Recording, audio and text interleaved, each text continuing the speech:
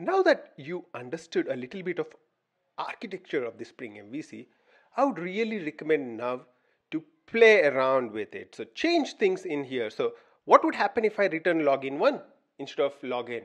What would happen if I give login 1 here? What would happen if I go to the to-do servlet.xml and change this JSP to some other thing, XML, let's say? What would happen? So just try and play around with the different things which are present in here. So just go ahead, change anything that you would want and see what would be the result. Go to the servlet.xml, go to web.xml, change something and see how you can redirect to that particular URL. Once you play around with whatever is in here, I would really recommend to create another controller. So try creating another controller and try to redirect to another view. So create another controller, let's say user controller. Just give it a URL and just try to invoke that from the server. So just try different things. Try playing around with this particular setup that we have and try to learn from it. The best way to learn any framework is get to a working state and then play with it. Change different things, see what error comes up, try to understand from that error which is thrown, what's happening in the background. So if I change this to login 1, what would happen? Let's see. Okay, it's loaded up now. So what would happen?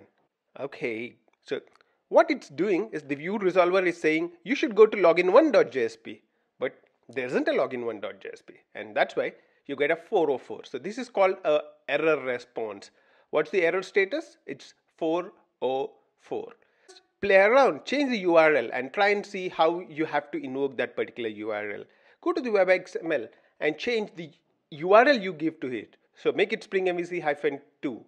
Change the XML name. So instead of to-do servlet, call it to-do servlet1.xml and see what error is thrown. What would be the error that's thrown? Shall we try that? Just the XML change does not trigger the load of the server again. So I'm changing the login 1 back to login as well. But most importantly, what we did is we changed the to-do-servlet1. What would be the error? What would be the error? What is it saying? File not found. Could not open servlet context to do servlet.xml. Who is throwing this error? Look at it. This is during the initialization of a servlet.